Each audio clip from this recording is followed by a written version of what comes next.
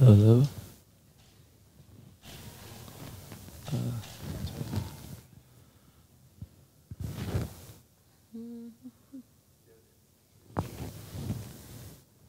All right.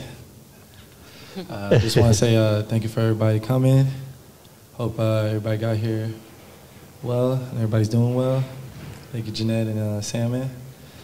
All right. I just want to start, let you guys introduce yourselves. Okay, I'm on. I forgot, I was waiting for the mic. Yeah.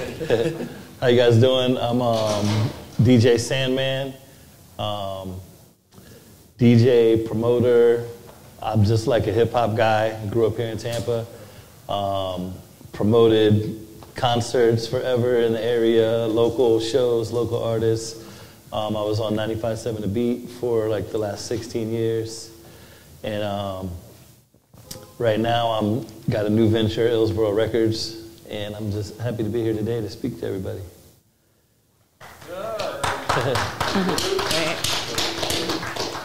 So I'm Janette Berrios. I am the head of corporate marketing for Symphonic Distribution. Symphonic's an independent music distributor based out of here, out of Tampa. We started our roots here, literally about 14 years ago. We're lucky enough to be able to distribute, music literally from around the world here in Tampa. So this is a Tampa-grown company, and yeah, basically, we work with independent artists and record labels in terms of helping them, not only distribute their music to the different platforms, but then also collect their royalties, be able to monetize the music more, and then also finding editorial and playlist opportunities within the platforms and helping them with their marketing as well. Nice. So, speaking of distribution, we're going to roll right into that. Just want to ask, how important is placement and distribution, getting your music on playlists? So right now, obviously, as we all know, playlists now have become extremely popular. On the flip side too, it is unfortunate that a lot of people just think that making it into a playlist, that's the end game now. There's even this quote that a lot of the DSPs, which I think even like Spotify was the one that claimed it, saying that being in a playlist is not a marketing plan, right? So yes, it has its advantages that obviously, you're in this playlist, you are going to get traction, but at the same time, you do need a plan, for your release, because a lot of times, there are instances that yes, your track can get placed in this particular playlist, but some of the consumers are fans of the playlist, so yes, there is an aspect that they might discover you, but it doesn't mean that they'll definitely be following you after they discovered you in this playlist, because a lot of people are just fans of the curation of the playlist, right? So it's an element of, let's say of marketing, and it should perhaps be, a part of your goals as well, But it's not the end game. You definitely need a plan whenever you release a project, because, if you get supported in a playlist, yeah, maybe you're in a playlist for a week, or maybe you make it for 30 days, and that's it. What next? So it's a part, but you really do need, more than a plan, and that can't be the end goal. Okay. So other than playlists, what's another way to distribute your music? So definitely, obviously, distribution, like as some of you, may or may not know, obviously, like somebody like us, like Symphonic, we help you in the placement of, like the music and all these different platforms. I think that, beyond the distribution, yes, it's really important to have a marketing plan. And sometimes a lot of people might get intimidated by that, because it's like, wow, I'm a musician, I'm a producer, I'm an artist. Like, what is a marketing plan? But in essence, it's literally, sometimes I like to break it down that it's like, have some goals of like, what do you want to achieve with this release? Whether it's like, let's say I want to definitely, I need to get to at least like 5,000 streams. I want to be able to, let's say I want to get into a couple of playlists, because there's also a lot of playlists that are not necessarily done by those curation teams. Sometimes There might be local folks that you know that have a brand, you know, like even like Symphonic. Symphonic has a brand on Spotify that we create playlists. So it's like having like these specific goals of things that you want to achieve. And that plan is, okay, so if I want to reach those 2,000 streams, what do I need to do to get to those 2,000 streams? So it's like, okay, I'm going to share it with all my family members. I'm going to create playlists with it. I'm going to send it to Creative Loafing here. So they, you know, like just find like all of those different little tactics that will be able to get you more streams or, you know, or basically get you to the goal that you're looking for. And that marketing plan, I bring it up too because those marketing plans are really important because if you want to be considered for these editorial playlist, you know, and when I'm going to say, you're going to hear me saying the word DSP, because DSP is like these digital service providers, you know, the stores. So I'm talking about Spotify, Apple, Pandora, Deezer, and so on. So the DSPs typically, they want to know what's the marketing around that release. And they request that information from the distributor 4 to 6 weeks before the release is out. So that preparation is key. You know, because like we then in turn, whatever information the artist gives to us or the label, we then relay it to, you know, to that DSP, and then they'll make their editorial, you know, decisions. And so yeah, so typically in that flow, you know, you deliver the music to the distributor, complete the, you know, like submit these marketing, you know, like what they're called marketing drivers, which is that marketing plan to the, you know, with enough lead time in order for them, you know, for your distributor to be able to communicate it to the different stores, you know, what's going on.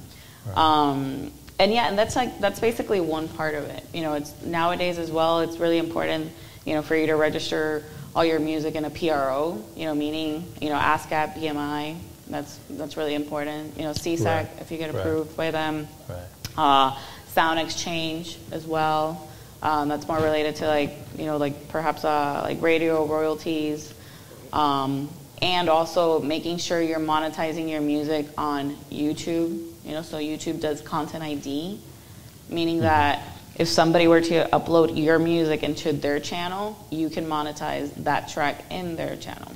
Right. You know, so it's kind of like protecting, you know, like making sure you're registering all your music, so you're definitely collecting every single cent that song is making.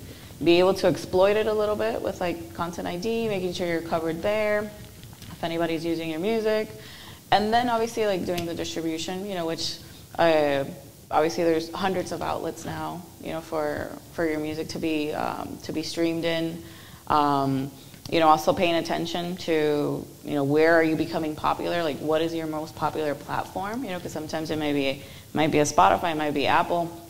Maybe it's Deezer, you know, whatever platform you see that you're getting traction in, getting familiarized with the tools that those platforms have to be able to share your music, because all these platforms have tools, you know, like they have the little embed that you put in your website, or they have codes, you know, promo code that you can share your profile, you know, so getting familiarized and acquainted with all the marketing tools that they have, so then you can use it when you're basically, you know, promoting yourself.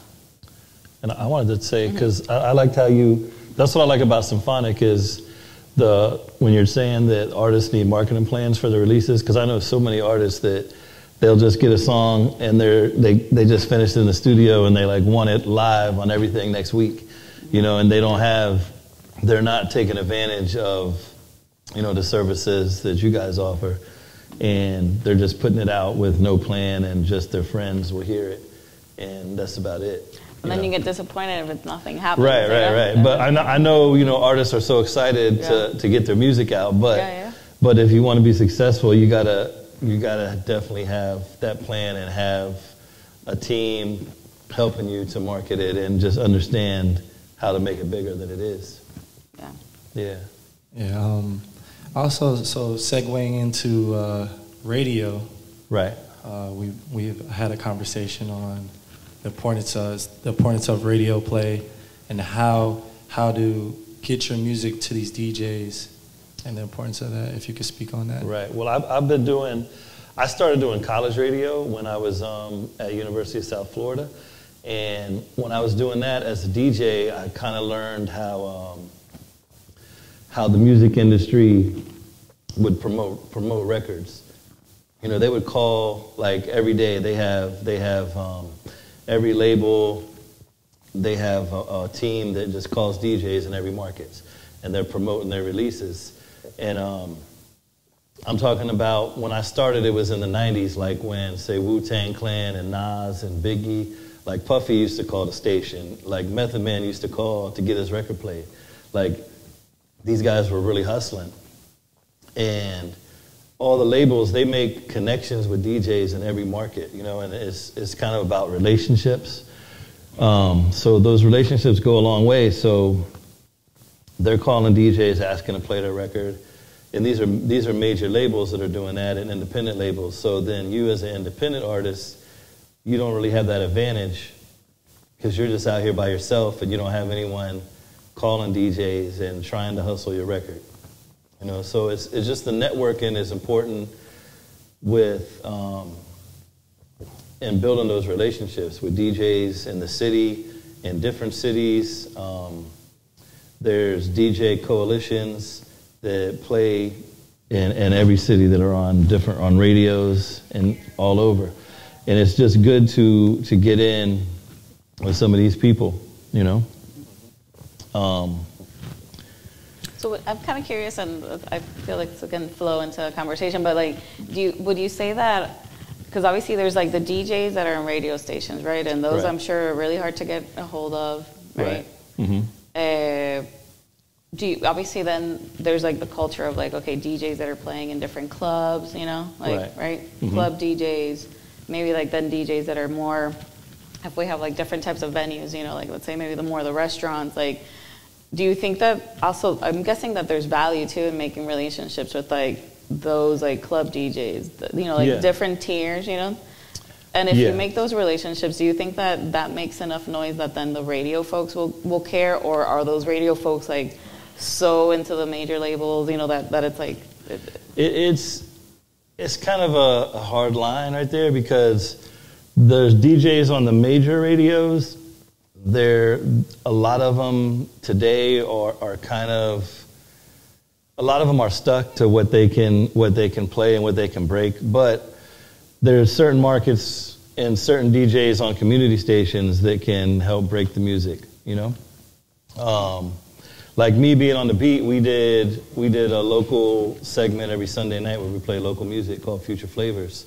And that was pretty big because we're playing people from Tampa and, you know, St. Pete, just all of this whole Tampa Bay area on the major radio. And it was a good look, and actually people hear them and people pay attention to that music. And there's stations in other markets that do the same thing. Mm-hmm. You know, they might, mix show was real big. It's hard to get into rotation on radio, but if you can build relationship with mix show DJs, that goes a long way. For instance, like Buck Sosa from Tampa here, he's kind of hot right now, and he just had a record bubbling in the city. You know, I saw it on Instagram. I saw kids in high school reacting to it at the games. It's everybody. And then me as a mix show DJ, you know, I didn't even know Buck Sosa. No one ever talked to me about playing this record, but I'm like, this record is hot. Like, we need to put this on the radio. So I would play it every weekend on the mix show. Like, every weekend you could turn on the radio. Like, you wouldn't hear it during the daytime, but at night in the mix show, I would play it just because I wanted to support the record, you know, and support someone out of the city.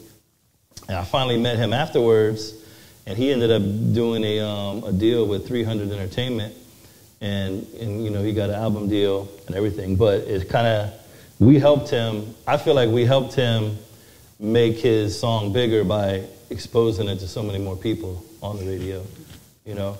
And I didn't have a relationship with him, but I'm a DJ that looks for music that's hot, you know. So I wanted to help him out, you know. And there's people like that in other cities too. There's DJs like that everywhere. Like you were saying, like DJs in coffee shops, restaurants, because there's all kind of different styles of music. There's club music, there's chill music, conscious music, but you just got to find the DJs that are going to get behind your record to help you out. Now, I actually have another question. Uh-huh. No, are there, because I know that when you reach out to, let's say if you reach out to like editors, right, and like the press or whatever, there's like always like best practices and things that they don't like. Right. What are like things that DJs don't like to receive, that it's like, do not send me this music this way, or like a pet peeve? A pet peeve? You know, that it's like, you do it this way, so it's like, it saves you time, and it like... Yeah, I mean, a lot of people will send me their links, like, to music, like, on Snapchat or on Instagram, and it's just so fast, and there's so many messages. So, like, I'll look at it, but I have 1,000 other things going on, so I don't go back to hear that record, you know, like... I personally like emails or a call here and there, you know, because like back to the major labels, they call you every week about their records that they're promoting, you know. So they're in your ear, not every single day, but weekly or bi-weekly, they're in your ear about trying to get this record played. And email and like phone calls are pretty much the best, but I'm not a fan of getting the music on Snapchat or in the Instagram, Messenger. Yeah. I've heard that from some editors, that they're like, that the artist will reach out to them through Instagram. It's like, hey. I mean, it's good to reach out and make the connection on Instagram, but after that, not a form of major communication. You know, that's not a main. Right. Yeah. As far as you, is there any pet peeves or any direction in reaching you and what you do? And for me, well, it's a little bit different, but I feel like whenever you do reach out, you know, to, I think like to any industry professional, and I also reach out to people too, you know, so I think to me, most importantly, it's like reaching out when you have something, you know, to offer, understanding that sometimes like you might make a connection today, but it might not be the right time now, but yes, having a way of like organizing your contacts, you know, like for instance, for me, like, since we go to all the conferences and, you know, we're involved in a lot of networking events, like, I'll typically have like a spreadsheet with like all these people's contacts, because like business cards get lost, you know, along the way. You know, organizing like, okay, where did I meet this person? Where are they from? You know, like, so I can at least reference, you know, in the future, what do they focus on? You know, like, what's their specialty? Because like, again, like there might be times that I can't connect with a person now, you know, because there's nothing we can do together, but maybe in the future, you know. But yeah, and I think it's like being considerate of somebody's time, and then also, you know, like I feel like in this industry, it's really important to follow up, because sometimes you might reach out to somebody and maybe they don't get back to you at a certain time, but follow up. You know, if you follow up, they might respond, you know, so yeah, I think that's important, because like I said, like a lot of people hit me, you know, initially on Instagram or Facebook, and then we never really follow up, you know, and I might be in the middle of some other stuff, have a bunch of stuff going on at that moment, but we can follow up a little later, you know. And I even feel like, because I've told folks, it's like, hey, I can't do this now, but like literally hit me up in 3 months or 4 months, and if they do that, then I'm like, this person was listening. Like, now I take them even more serious when they actually did hit up in the time frame that, you know, like that you kind of requested it, you know. Yeah. But yeah, I think that's overall. Okay, so the steps of building great relationships is very important. I wanted to talk about something we spoke about is publicists. Right. Having certain publicists.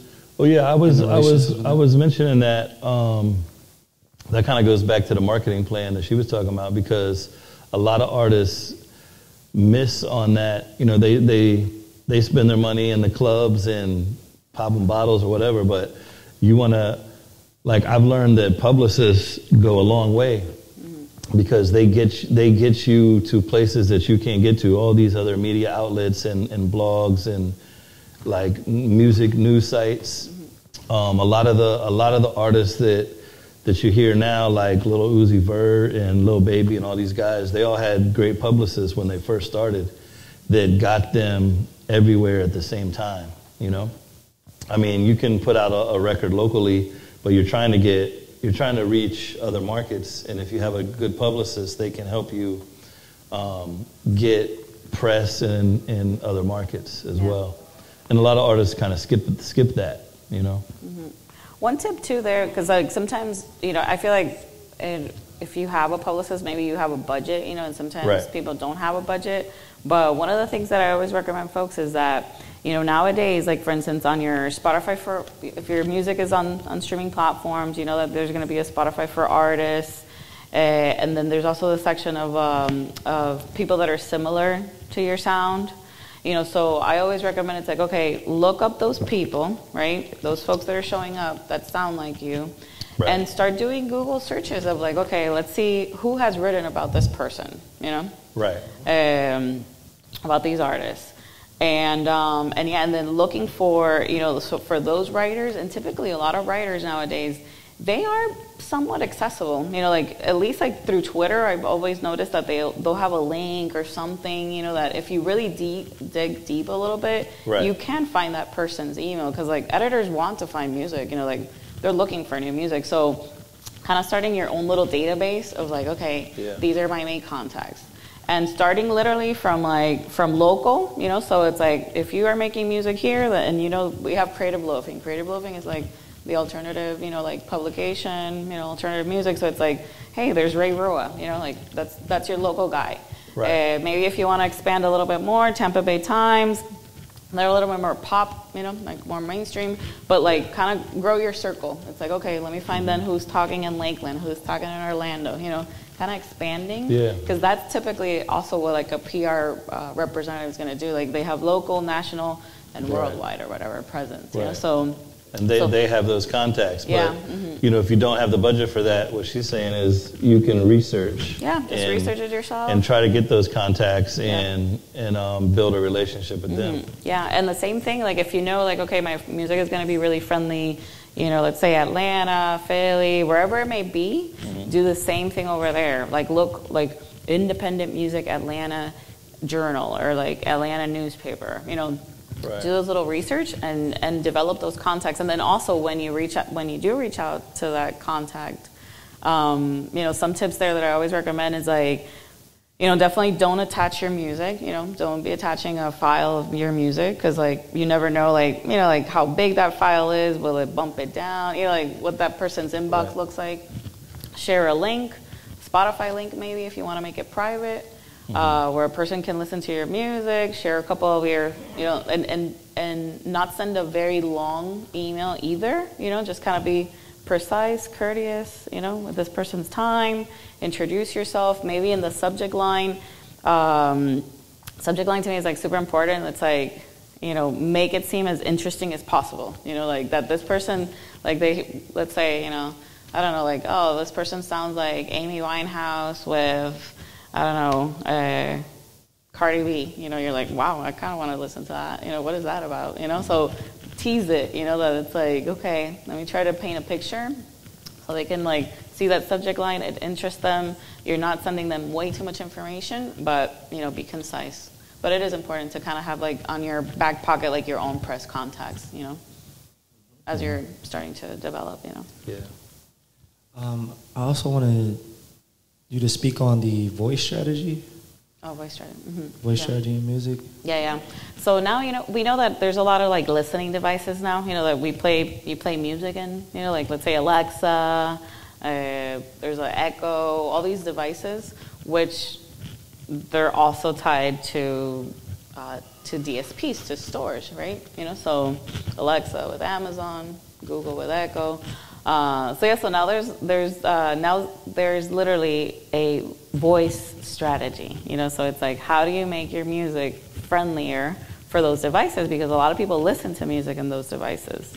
So that's like a little bit, it's more like we call it like metadata game, you know, so it's like, you know, once you're uploading your releases, whether to DSPs or particularly to the stores, you know, through your distributor, being able to use keywords to describe your music that you associate with, like, okay, how would you ask for a device, you know, for like, hey, play me, you know, like let's say a lot of people might be like more like, play me classic hip hop or play me lo-fi.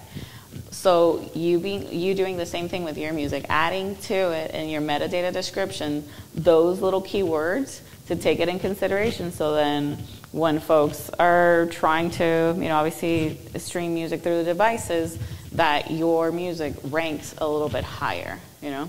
That has its own kind of like algorithm in a sense, but it's something to keep in mind if you think that your music is friendly for those types of devices, you know? Okay, sounds good. Sandman, I wanted you to speak on the label, the Hillsborough record label. On Hillsborough? Yes, sir. Okay. So pretty much Hillsborough was created when I left 95.7 The Beat last year, like right at the top of the pandemic, and they did a bunch of cuts. And actually, Jorge from Symphonic Distribution, he just reached out to me like, hey, I love what you've done for the local scene, and let's just sit down and talk about some ideas. And I had a couple meetings with him, and we came up with doing a label that would focus, I mean, not mainly locally, but it's kind of locally based, and to help artists out of here get out there further and get their music heard more than just in Tampa. So we had a few meetings, and I was excited about it because I'd always wanted to work with Symphonic. You know, I love what they were doing for the community, and they're Tampa-based, and it was just a real good fit. You know, we went over some names, and I finally went with Hillsborough because kind of Hillsborough County, but it's hip-hop, and it's not just local, you know, because I'm trying to put out music from all over the world, not just in Tampa.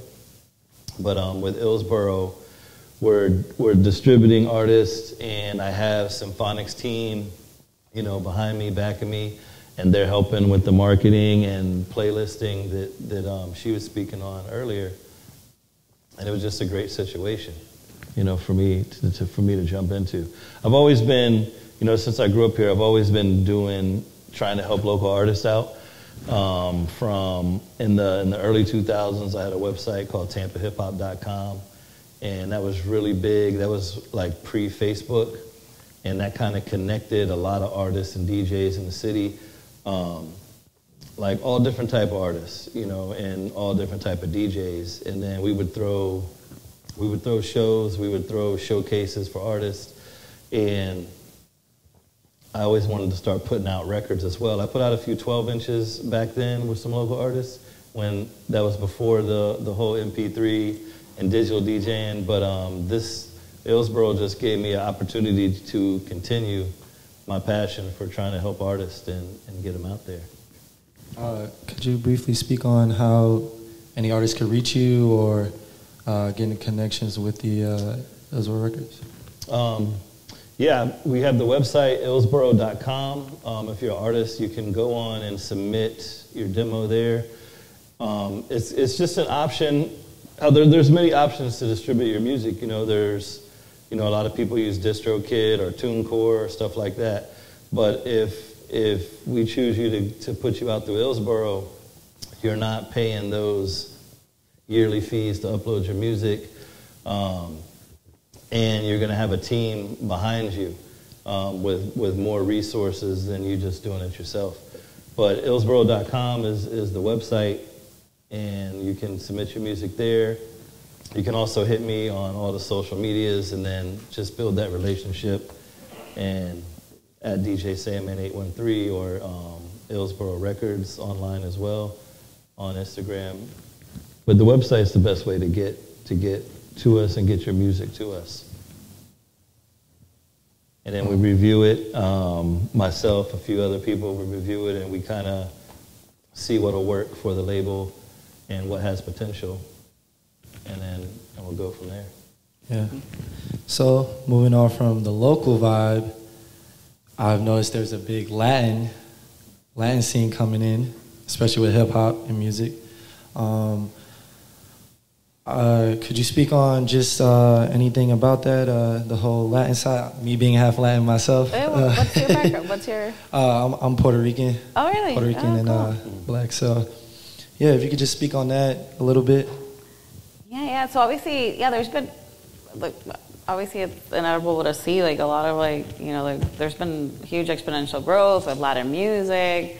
Funny enough, even I know WrestleMania is today and tomorrow, and now like Bad Bunny is in WrestleMania. Right. He's gonna be wrestling, so sure. But yeah, I think that's it's important that if you see that your music is being consumed, perhaps in different, like Latin American countries, collaborations, online collaborations these days, you're seeing, I think like that's also one of the things that is a really big missed opportunity, for artists, even as a strategy to grow your numbers, like your streaming numbers. So yeah, paying attention, to paying attention to your numbers, like where your music is being streamed. If you feel like if there is an inclination that you're seeing that in Latin America somewhere, it is being picked up, then perhaps looking online to see if there's any possible collaborations with artists that you can do in that region, specifically. We see it a lot now. Like between, even Latin artists doing collaborations with like Brazilian artists, like doing those cross collaborations. And by doing those collaborations, it's like more specific, to regions. It's great because then you're expanding, like your audience, because if, that particular artist has a fan base and you're introducing them to your music, it's very likely that there's an affinity there, So keeping an eye out for that, and nowadays there's so many, now through COVID, I feel like people have learned even more, like how to do collaborations online, so there's enough tools out there for you to be, doing that and just taking in consideration because obviously, Spanish music continues to grow and expand. Obviously, as I think we were talking about this once, that it's like the goal of all cell phone providers is for everybody to have a smartphone in their hand, and if you have a smartphone, you can listen to music. So you continue as all these providers continue to push. Like they include different, sometimes even in your cell phone subscription, they'll include you a music subscription, for you to be streaming music. So there's a lot of vast, consumption there, specifically in Latin America. You're also seeing it in Asia as well, but, we are so close, especially people here in Florida, that we're used to these, like, blends, of, like, exactly. Everybody's, like, a mix of something, Yeah, I've also seen a big scene coming out of Africa as well. Yeah, Africa, yeah. Africa is blowing up for sure. The Afro beats. Afrobeat, Yeah. Same. If you oh my God, I'm sorry. If you find, the opportunity to do any sort of like international collaborations, definitely, Yeah, definitely a big move. Nice. Thank you. I also wanted to talk about the collaboration between Symphonic and Hillsborough Records, and how that works exactly, like how you guys work together exactly, the details. They pretty much gave me the opportunity to release and distribute, artists that I want through the Symphonic platform and through using their resources. Which is a beautiful thing to me. And what I was saying earlier when Jorge and I got together and spoke about it, we wanted to provide a platform for artists in Tampa just to get a little more push and whatnot. And what I was saying earlier, if you're doing it through, other distributors, you're not going to get, I don't think you're going to get the same attention that we're giving you and the Symphonic team is giving you, because with Hillsborough, we're helping you with your artwork. We're helping you get your music to not only distribute it on the DSPs, but also to DJs and worldwide. That's one of the things that I do for the artists. I'm pushing their music out through my network, of all the connections that I've made being in the industry for years as well.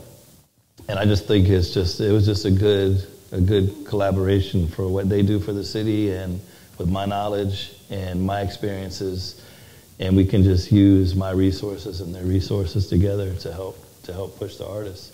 Because a lot of times with local artists, I think I said this before when we spoke, that as a DJ, it's hard to get some of the music from the artists. They just put it up on the DSPs, and it might be doing well, but as there's still DJs in every club, different venues, restaurants, everywhere, all over the city, and they can't just go on Spotify and download the music. So it's hard to get, if you don't have that music available to get to the DJs, it's just harder for you to reach more people, And that's one of the things that I'm trying to help do as well. Just get the music to DJs locally and nationally, like all over. I mean, some of our releases have already they're played on Sirius XM, Sway in the morning, Rock the Bells, but I'm just using all my resources to help push the music out to other people, not just on Spotify or Apple or Tidal, but you want to get it into the hands of people that are going to be playing it as well for their audiences. Awesome. And I noticed Symphonic has a stable of artists, so they do distribution, but they also sign artists. We do certain deals. Particularly, it's more we like to focus it more on the marketing side. So it's marketing budgets, and essentially we try to develop a marketing strategy for it that includes whether from ads to maybe radio promotions, influencer campaigns, a little bit of everything. For those approaches, then obviously, typically we need to see a history of success, within the artist. There are some cases, and if it has to be very, very promising, because obviously everybody wants to recoup, the funds as well, But there are certain instances that we have done those types of deals as well. Mm-hmm. If an artist was just to start, right, just starting, maybe today or this month, what would be some advice you would give them to go about starting their music? I think I would say, with this, you have to have a lot of consistency. You have to have passion. You have to have consistency. Being persistent. Obviously, it's a difficult industry, in general, because I feel like sometimes the odds of you being successful are minimum, But I feel like the goal should always be, to have a sustainable career. That it's not you want to break out, be famous, be super mainstream, because sometimes those have huge dips. As big as it came up, that's how it comes down. So right. So I feel like it's about being consistent. I feel like in this industry you have to be consistently learning as well, because it does change so rapidly. It's really associated with technology, so all these platforms are constantly changing. So it's really important to perhaps find a good publication that you like, that it's we're really big on education. We have a blog that we're consistently updating. If you subscribe to it, you also get you get your newsletters. We're always putting in their information, kind of latest trends, how to grow in the industry. So I feel like it's a commitment that you have to be patient.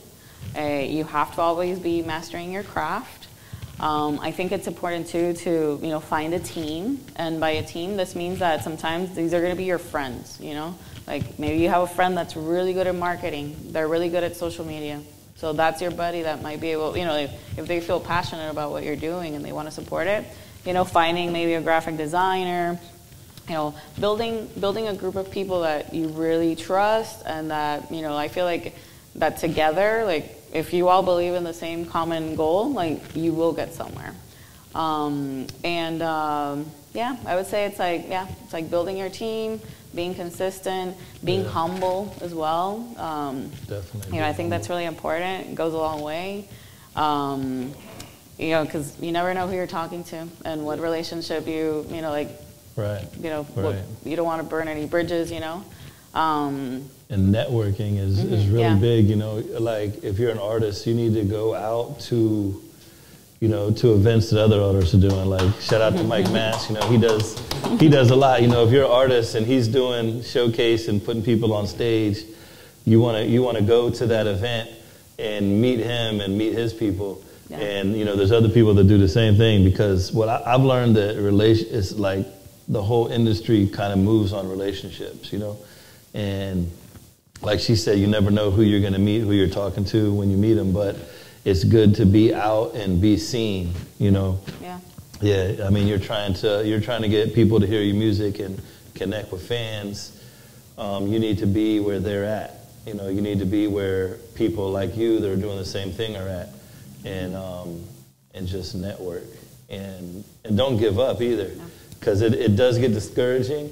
You know, you're gonna have highs and lows, and I know, you know, there's people that always want to be, you know, a lot of people's goal is to get on the radio, because the radio kind of makes superstars, but you know, that's a hard thing to be a superstar, but you can still have a fan base and do your music and do you, and when that time comes, maybe you will blow up and be a superstar. But you know, working with Dynasty that I met here in Tampa, I mean, we just got together and did a mixtape, and we were doing shows here locally, and that brought us all over the world. You know, like, we were touring Europe multiple times, just making music out of Tampa, you know, because we didn't give up.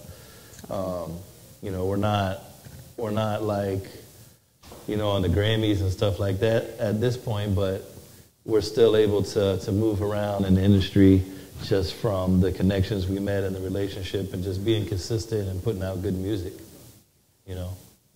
But it does get discouraging, but if it's your passion, don't give up, because, I mean, it's what you love, and you just keep doing it. Oh my God. It's actually an alarm. Yeah. Oh my God. And show up, you know, like I said, go to Mike Mass's events, go to other events where artists are and fans, you know. You don't got to go every night, but just be seen. You got to be on the scene for people to, like, accept you and to respect you, you know, to know you're serious. And I think it's important, too, even for the scene here locally, you know, because, like, I feel like there's a lot of little tribes, you know, and collectives, so it's just, like, supporting each other. You never know who you're going to meet there, that maybe you need a new contact for a video, or, you know, maybe somebody that can do, you know, that can produce you your next track or something, you know. So I think it's, like, it's good to just see what's going on, you know, in general, so just, like, for the networking aspect of it. And who knows what opportunities it can open up for you as well. Right. All right, I think we're about to roll into the Q&A. Yeah, I have a simple question. In terms to prepare the marketing drivers, do you have something like a know-how of any package, so we know exactly what has to do with the marketing drivers and all the marketing aspects? I'm sure you do, but I don't know. But do you have something that we, like, sample, little course, you know, show one page of how to do it? So I always tell people the best way is literally looking at the marketing drivers form. Like, for us at Symphonic, because, like, that marketing drivers form is built based on what the stores are looking for. You know, so the radio, like, they'll be like, oh, like, what radio campaigns are you doing? What's your digital budget? You know, are you doing any influencer campaigns? So all that stuff is what the, you know, I always say, like, okay, all those things that we're asking for is what the store is requesting. So that can also give you inspiration on what your marketing plan has to look like. You know, like, what things to incorporate. Like a form that you have these, like, checklists, basically. We don't have a checklist, but I can probably maybe send you, like, a couple of blog posts that we've put together of, like, hey, these are, like, just, like, a basic structure of the plan. We have, like, another one that we did, like, just, like, a bunch of ideas of, like, how to promote your release for free, you know. You know, that are just, like, low-hanging fruit stuff that can be done.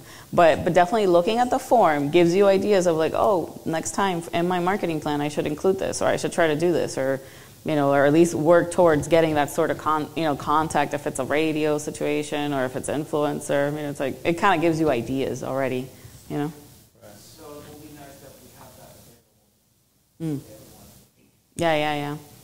It's good feedback. You have to, the window times, so when you have the marketing drivers set up, for example, the percentage is 45 or online radio distribution online is 6 weeks. 4 to 6 weeks. It's recommended to you submit your release 4 to 6 weeks, and at 4 weeks we have to start submitting that information to the DSPs. So we send the marketing drivers to people and have a window 4 to 6 weeks and then you release it, or you have already scheduled the release between 6 weeks and you send immediately? Okay, so you upload the release to your distributor, and when you upload the release, you also submit your marketing drivers.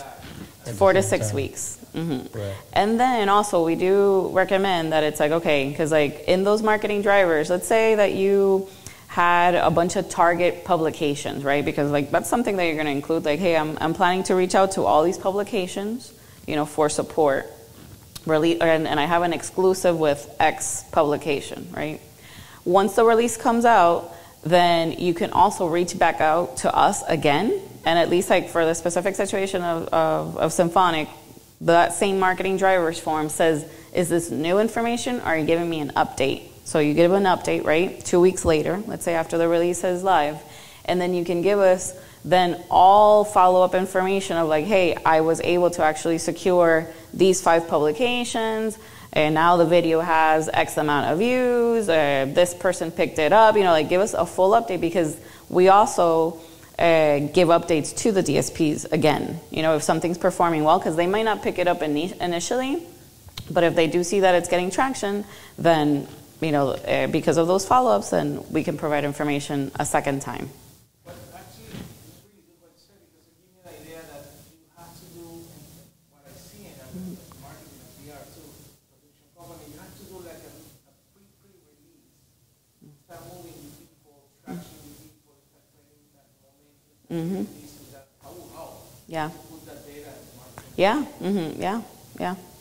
And one thing too, this is like small, but I feel like it's helpful that it's sometimes like those publications that you have as targets, that you say, oh, I'm going to reach out to these 5 newspapers or blogs or whatever it may be, including as well the reach of those publications. Like maybe in a little bracket put like, oh, this publication has like, a rough estimate of like 500,000 followers. Maybe this one has 1 million, because a lot of people that might be reading that information, they don't know, like, for instance, what's the reach of creative loafing in Tampa? Like, they'll just, like, it's easier if you're, like, providing them as much information as possible. So I always recommend people just round up the number of, like, what their entire followers are and put it on the side real quick, Right. And once you do that once, if you're always reaching out to those publications, you can just save that information, a Word document or something, and you just copy paste it again, Nice. There. All right. Hi. So my question is going back to talking about the local scene. I was just wondering if either of you guys have any advice as to how, like, not just Tampa, but any city as a whole can work towards reaching people outside of the scene itself, like reaching everyday listeners, so that when you're going to events, it's not just the artists that are participating in the shows or the events themselves, but people that are just there to hear the music or to be fans. It seems like. Go for it. I'm not on the panel. That's okay, but you can go answer. for it. Go ahead. All right, cross genre. That's how. So hip hop listeners are clicky people, whereas other genres, people just go out to hear music. When you combine hip hop music with indie rock, or you combine it with house techno or electronic music or instrumental music, then you get much more of a casual consumer. And those are people that are less personally connected to the artists, and then will tell their friends about these artists and tell people that they know about these artists. Another way to do that is through incorporating food and art. Right. The incorporating art thing is getting kind of beat to death, and we're kind of trying to have the art scene have its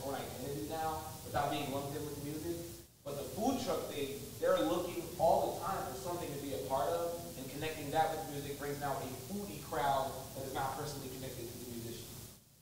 That was mine. Right. I like that answer. Yeah. Mike Mass, everybody. Let's Mike pull Mass. another chair. Let's pull another chair here. Yeah. And I never thought about the food truck thing, but that makes a lot of sense. Yeah. That makes a lot of sense. But I mean, it is hard. You know, it's hard for everybody to get your music heard in other cities and other people to connect to it. But it goes back to just trying to build relationships with influencers in those cities and in other markets, and they can help get your music out as well. That goes a long way as well.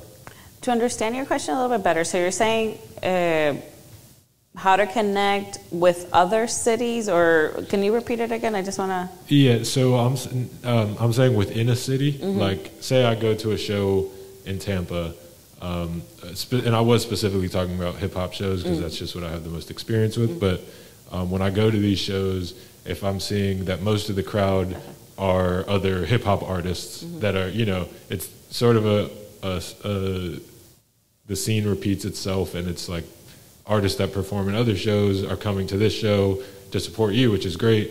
But if there's a shortage of people outside of the scene that are coming just for the consumption of music and not to network or not to advance their own career, then I wonder about just fans.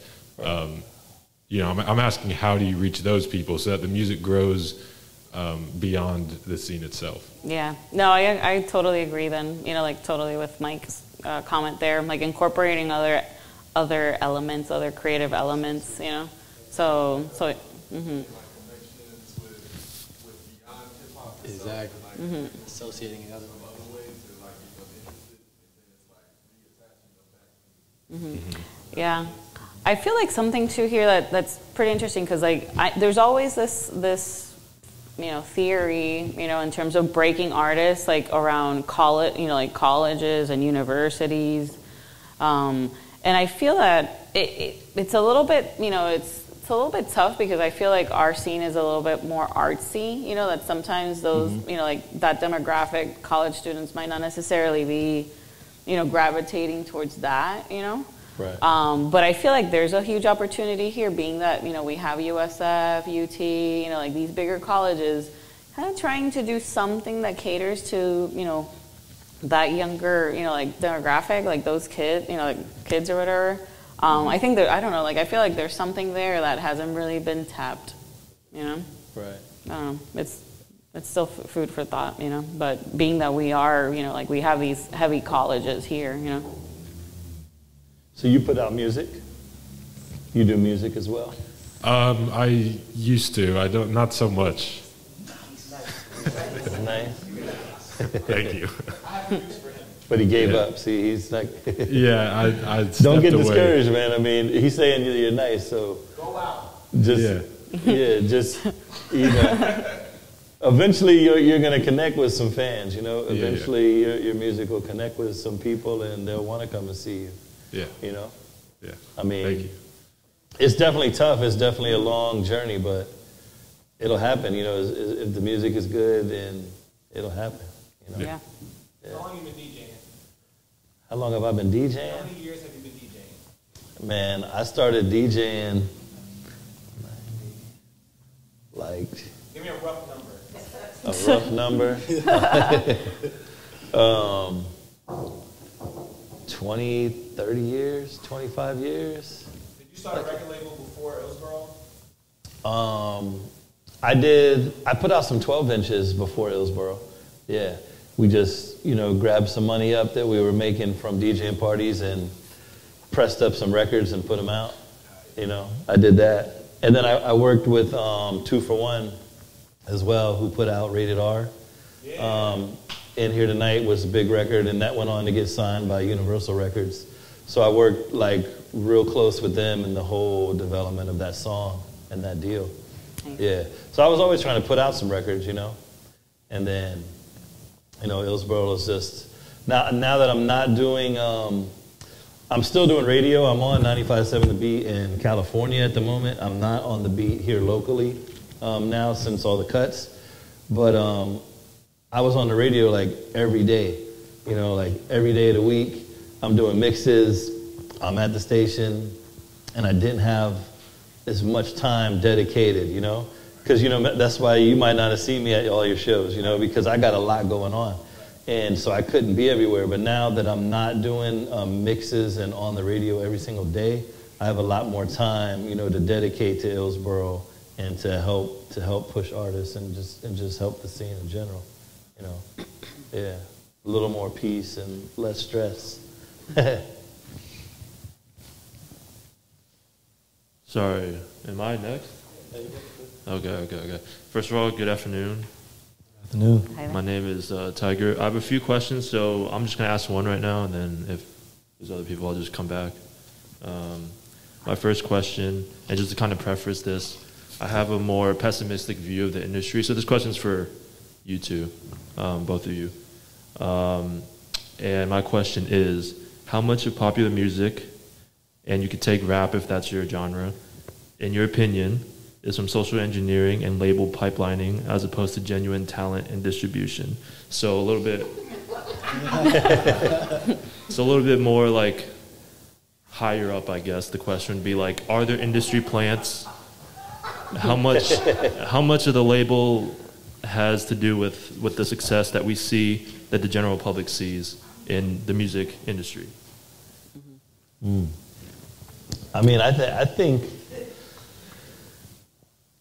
there are like plants, like you said. I mean, the popular music is kind of like, I've seen the trend where, you know, a record might be hot in some city, and then the label will spend, the label sees a reaction to that record in that person's market, and then they will spend, you know, millions of dollars. They'll sign that artist, spend millions of dollars to put them in the public. Like doing radio, they're all fighting to get that song on the radio. You know, there might be 5 or 6 different records that you can play every week on the radio. You know, add something new, but you know, the label will take that artist and they'll just hammer it and spend money in every market to get it out. And just to get it everywhere at the same time. And I don't think it has a lot to do with, like you said, with like a talented artist. It's just something that people, you know, gravitated to on social media, and then the labels think they can monetize off of that, and they just throw a lot of money at it and get it out to the public. And it just, I don't know, it's something different, you know, than like a true artist with talent. It's just, they latch on to something. Like, I agree with what you said. It's kind of like an industry, not really a plant, but it's just, they will spend a lot of money to promote that, whatever someone in some cities gravitating to. They want to take advantage of that quick money, I think. Yeah, can I rebuttal for a second? So the reason why it kind of popped in my mind is because I heard, or an idea came to my mind about a particular rapper, I'm not going to say, but who's not talented in my opinion at all. Right. But he just kind of fit a profile that maybe I'm thinking that a label might look for in terms of an archetype for a rapper or for a person they want to promote, because they feel like socially people will gravitate towards that, or they'll be more marketable than others. They can just make a bag and then dip. So that's what made me ask the question of you, and I think your answer was kind of the answer I was kind of looking for from a person in your position. Yeah. You know, one thing I do believe, it's like, you know, sometimes there is like that machine, you know. One thing too, though, that's a growing trend is that there's more independent music now than ever, you know, and now collectively independent music is like technically the 4th major, you know, because now major record labels are, you know, like, they're actually kind of drying up, you know, like they have very archaic systems, you know, so they're kind of stuck in another, you know, in just like another time. And now with like, obviously there being more access to information, then they're not really gatekeepers anymore of like, you know, oh, how do I put my video on MTV, or how do I do this, or how do I get this billboard? Now there's a lot of transparency, you know, so there is a more like optimistic outlook in terms of like independent music and how it's growing, you know, even to the point that I found this like really, really interesting that, you know, there's an independent collective called Merlin that, you know, like even like companies like us, like Symphonic, like we are part of Merlin, and they basically negotiate, you know, the rates, let's say with like the YouTube and Spotify, you know, so the independent music community can get the same rates as like if a major record label were negotiating with a YouTube or a Spotify, right? And now whenever those negotiations takes place, Merlin typically is like the second one that a lot of these DSPs negotiate with. So right. That also leads you to believe of like the importance of, you know, and how strong independent music is, you know? Right. Because obviously when these renegotiation takes place, they're going to go like from the most important, you know, down. So yeah, it's like, yeah, it's a, you know, like there are cases, yes, it is a machine. And unfortunate too, I feel like, you know, because of that, it's unfortunate that then a lot of, you know, artists, like then that becomes the end goal, you know, because then it's like, you know, it's the machine because then us as individuals, we are allowing it to be the machine and we also want it, you know, like that then has become the ultimate goal, you know, which I don't feel like it should, you know, like obviously like we're independent, we're fiercely independent, you know, we believe in independent music, you know, and obviously, yeah, like, you know, mainstream music is going to be, you know, what it is. It's like, you know, mass consumption. It's marketing a product, you know, but can it be done independently? Yeah, there's people that are doing it independently, you know. Adele is independent. Taylor Swift is independent. Obviously, they had to get to a certain point, but there are a lot of successful cases of people that have stayed independent, you know, for a very long time. Right. Thank you. But like you said, there's some terrible rappers, you know, and terrible music that they market and put a lot of money behind, you know. I see that every day. I do, yeah, you do. You know, and it gets discouraging for artists that, you know. They have a craft. Hey, nice to meet you guys. I'm an artist. I go by the Black Ace, and my question was like, for you as a distributor company and for you as a DJ now label owner, as smaller artists, should we focus on releasing around or on holidays and trying to fit in the millions of songs that come out in that wave, or should we just really focus on other times of the year a little bit more? I would stay away from the holidays. Yeah, definitely staying away. I would stay away from the holidays because even the major record labels, they kind of shut down their releases during the holidays for like 2 months. Mm-hmm. They kind of just whatever they were working, that's what's out there, and they don't focus on something new at those times. Mm-hmm. And you know, and there's a lot of noise around the holidays because typically, let's say, you know, if we're talking about November, December, right? You know, down that way. So typically, also the stores, like the DSPs, they close. Also, you know, so a lot of times, like maybe when you're distributing music, you'll see your distributor telling you, "Oh, deliver if you want your music to be released like the next year, you have to deliver it by November something because like the stores totally close out." They also around the holidays, at least like if we're talking December end of year sort of thing, they also have like all the wrap ups of like the top this, top that, you know. So there's a lot of noise like around that. Mm-hmm. You know, we typically do recommend, you know, anything that has to do like springtime, you know, because obviously like there tends to be festivals and a lot of activity, you know, of new music. But I would steer clear of any big holiday. And if you have specific ones that you're talking about, you know, like if you're going to do a Christmas album, you're going to do a Christmas album. Or if you're doing something around Valentine's, then you're doing it. But just keeping in mind that sometimes there are certain, you know, instances that the market is going to be really saturated, you know. Yeah, that I figured, but I also just thought, like, I don't know, like, it's, as we're trying to market and get things going, obviously, like, so if I were to try to release something in spring with that 4 to 6 week plan, would you say, like, but also the shutdown to consider is as far back as November, August really the best way, or? Yeah, you would have to kind of map it out, you know, so like making sure that you're not touching those months, you know, like just avoid anything, you know, November, December, and map it out, you know, just map it out with time so it doesn't kind of have a, you know, like it doesn't cross into any like major holiday. All right, thanks. Thank you. All right, I'm James with the University of Streets and Corners Brand Consulting. My question, Janette, you said like the major labels kind of working on archaic models and drying up. I guess creating more space for independent labels like Symphonic to become more competitive. I guess, do you guys have any projects coming out this year that you're really excited about?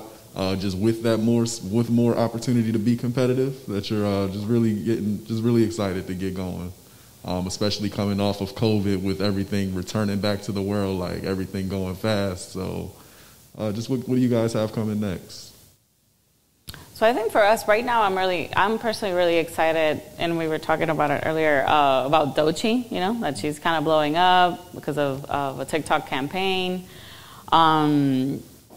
Right now, other than that, you know, we do have a particular artist. She's based out of Dominican Republic, La Rosmaria.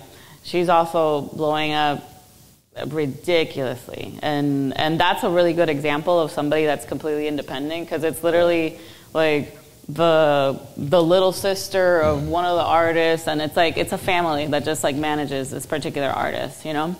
But they've been able to like get a really good team, you know, around her, and doing collaborations like that. Also, like, you know, like I think like right now we've been talking a lot like internally, you know, about the importance of collaborations, you know, with like other artists, in order to kind of like raise your numbers, because like that's an example that La Rosmaria, totally independent artist.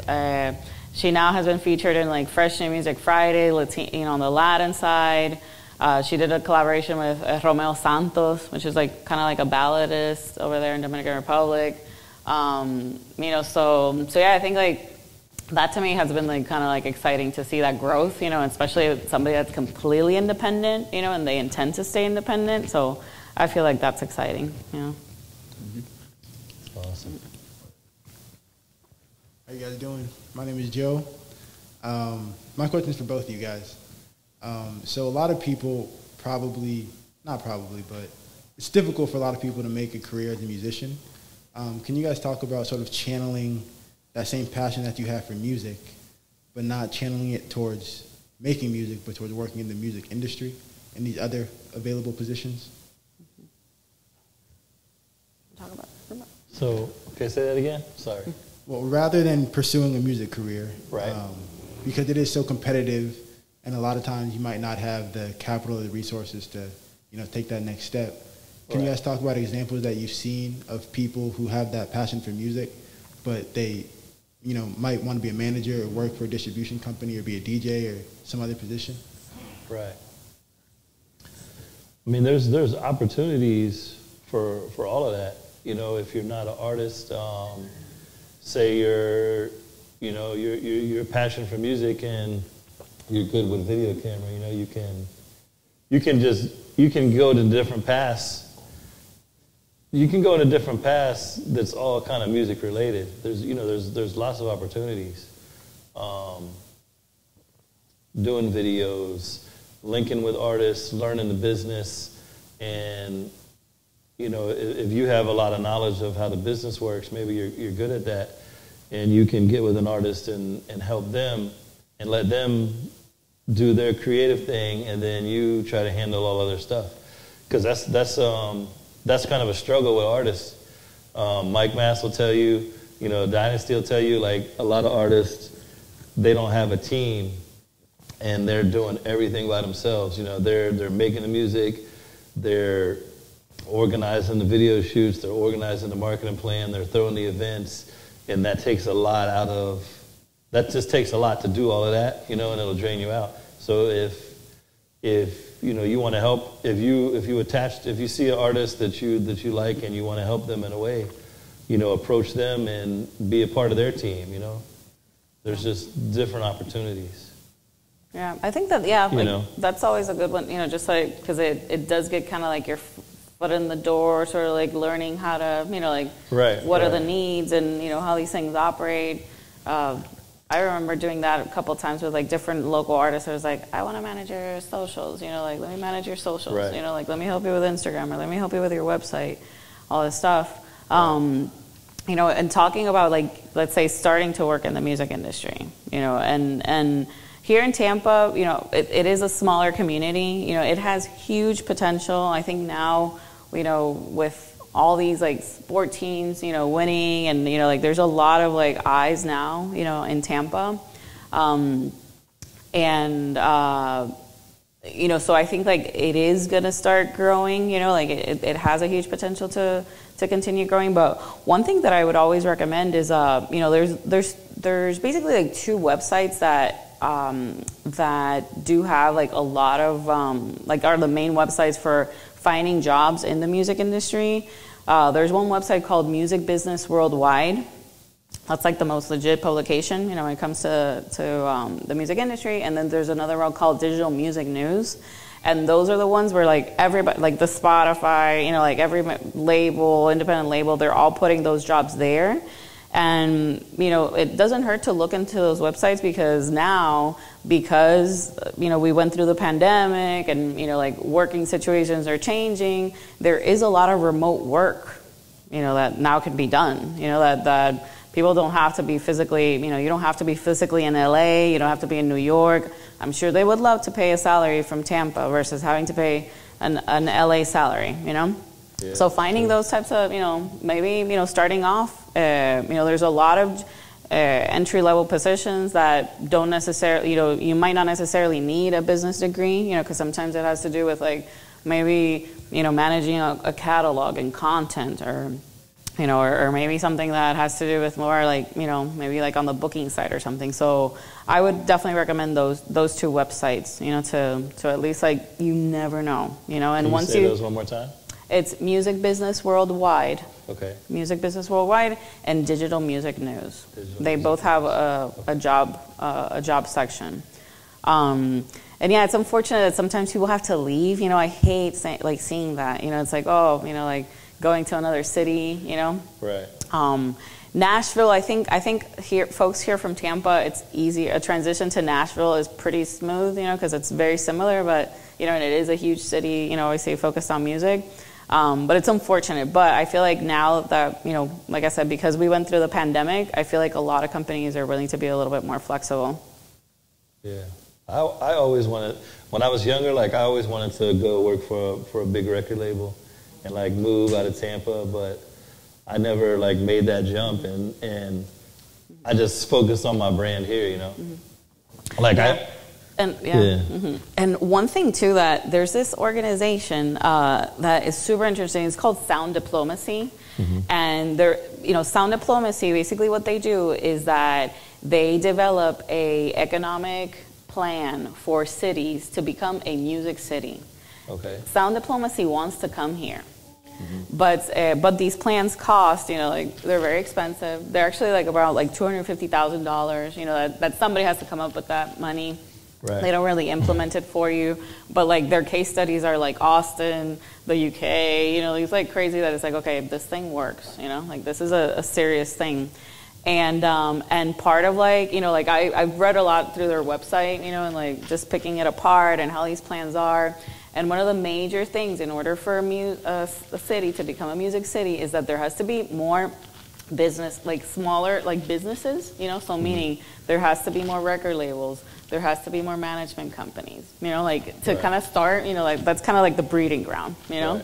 And I feel like we're in a time that we do have these, you know, like collectives. Collectives are sort of like, you know, it's almost like a label, you know, we're almost getting there. We're just calling it a little bit something different.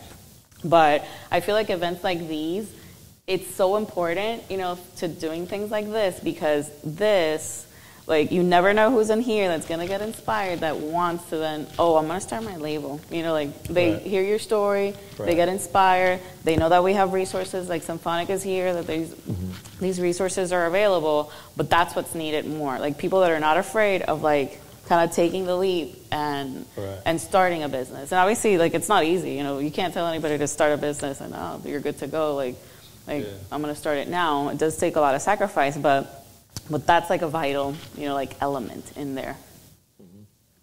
So hopefully somebody gets inspired and wants to like start a music business, you know? Yeah. I have another question. So we all know that there's pros and cons to signing any particular deal, whether it's with Hillsborough or Symphonic, and there's different stages in an artist's career that, you know, are better or worse to sign a deal. In your opinions, for your situations, I don't know if you're familiar with the people I'm about to name, but like Barely Legal or Johnny Champagne, or basically just an independent artist from Tampa who's about to pop off, I'd say. At what stage in an artist's career, and I was going to say those two, but if you're not familiar with them, that's fine. Should you pursue a deal with Hillsborough and Symphonic? So you could just speak for your situations, and if you have like history, like artists you've signed and stuff like that, like you could tell me a little bit more about their situations and why they signed with you guys. Yeah. So we have a certain model that it's, you know, anybody can really sign up with us. It's based on approval. You know, we have to approve you because we still are kind of considered more like a boutique distributor. But I feel like if you are going to be approached, you know, or whomever, you know, you're being approached, sign a deal.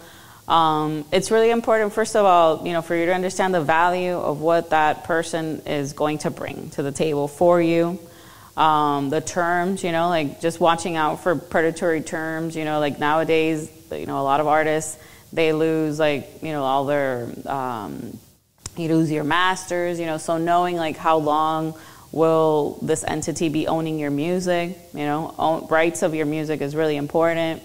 And yeah, like the terms for this, you know, because a lot of times, you know, we think, oh, yeah, I'm going to sign a deal, I'm going to get X amount of money, but you're really not getting money. You know, that money, you have to make it back, you know. So it feels like, you know, you're not really winning the lotto here, you know. This is not money that you're going to get for you to do whatever you want with it. You actually have to generate sales. And you know, understanding what are the marketing, you know, capabilities of that, you know, particular label or entity, you know, for them to be able to push your project, you know, because you're going to need those resources that they have in order for you to recoup that money and then be able to see something about it. You know, so our deals are just like, it's just straight up distribution deals. You know, I feel like it's a very fair percentage. We're 15%. We don't own your music.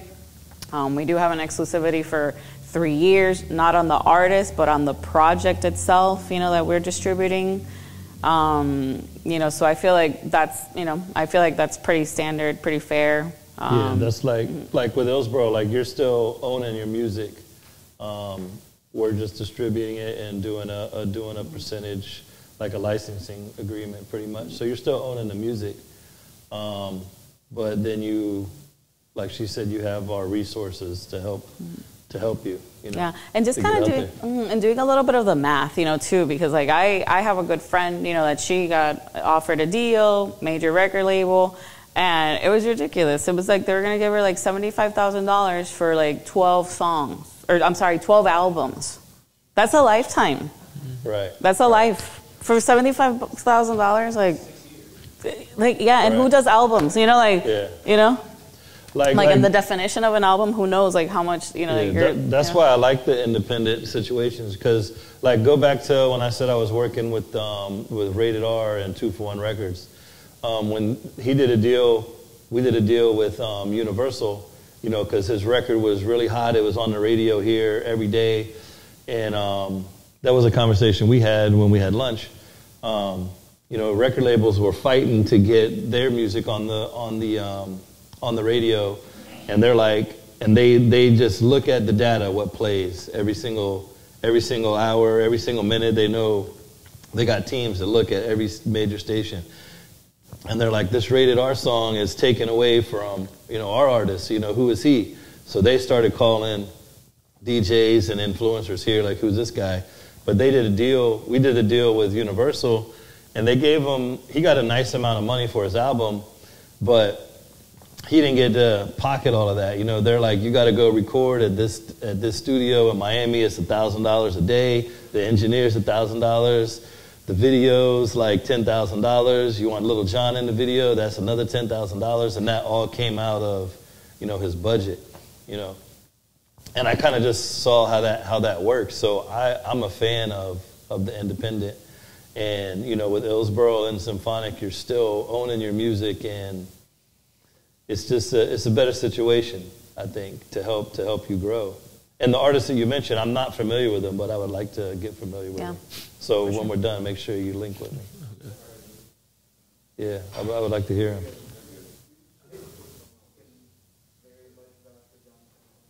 What's that? Yeah? Okay. Nice. Yeah, I definitely want to check them out. I got one more for you guys, specifically for DJ Sandman. So you have experience in like the college system doing college radio. Yes, sir. How can an artist, you know, break into the college sort of system? You know what I mean? But like, how can you get on college radio? How can you get relationships with fraternities? How can you get college DJs to spend at college night at that local, you know, bar? I mean, you just gotta do the work, man, and network with them. You really do. You know, you gotta find out. Like, you know, when I was at USF, like the artists that are major and superstars now, they used to call themselves, you know, like Method Man used to call the station.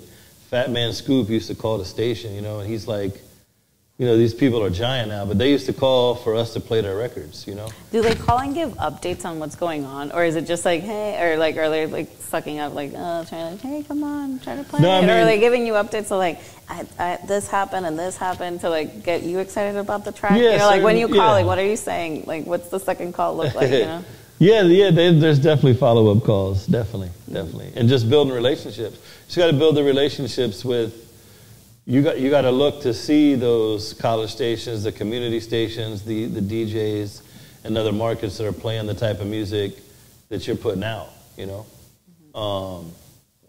Sway in the morning, you know. Mike's been up on Sway in the morning, but, you know, it's just all about connections. You just gotta do the research, you know. It's a lot of work, but no one's really gonna do it for you. You gotta really, if you really want it and you're passionate about it, you gotta do that, you know. And I think when you do that, when you're really passionate about it, then other people want to help you and jump on board. Yeah, because they see, you know, your passion. Then you know? you're taking that's it serious. kind of like for instance, like when I linked up with Dynasty, you know, I met her in Tampa, and that's who we did some projects and who I toured with all over the world. But I would call other DJs about her music, you know, and they saw my passion and what we're doing, so they would just get behind it. You know, I would call record labels. Like, I mean, we didn't get a major label deal, but that's all right. But I have major labels helping still push her record for me, you know, just because the people that I know, they're like, yeah, we're going to send this out.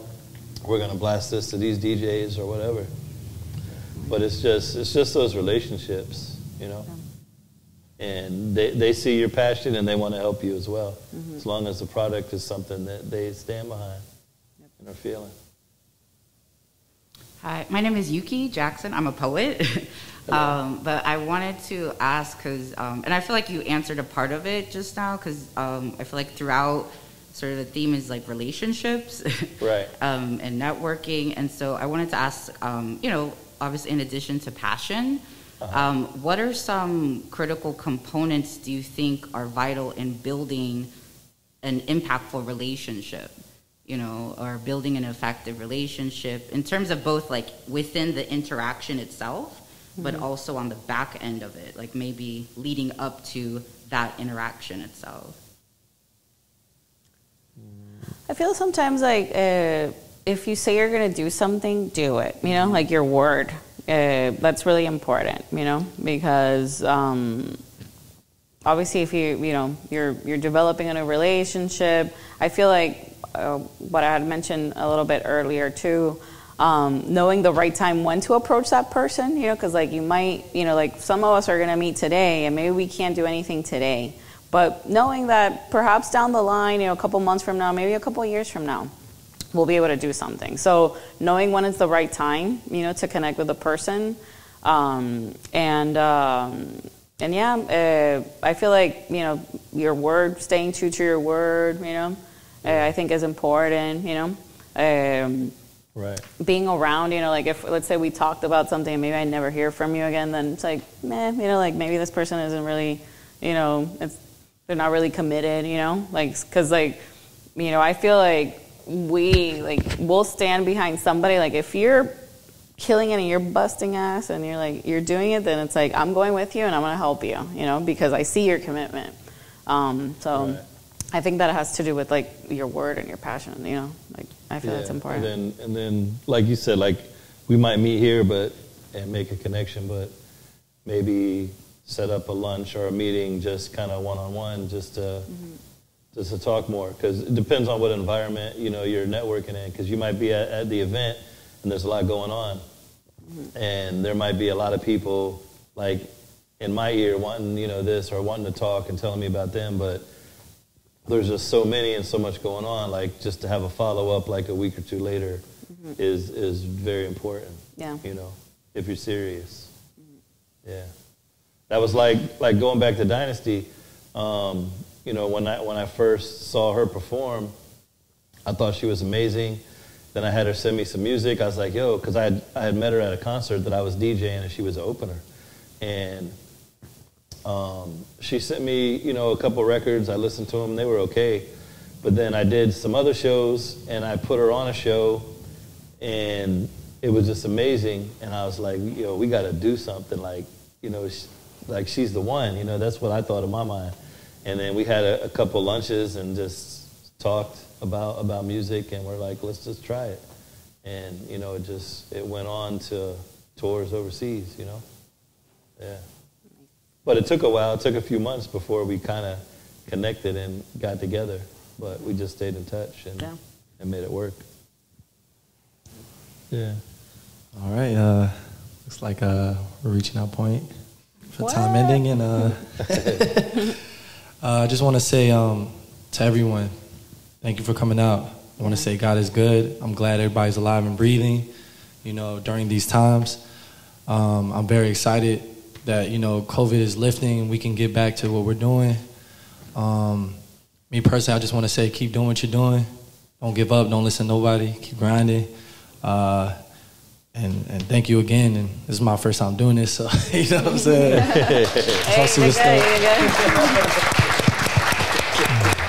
Yeah, thank you. I appreciate it, man. I appreciate you having me.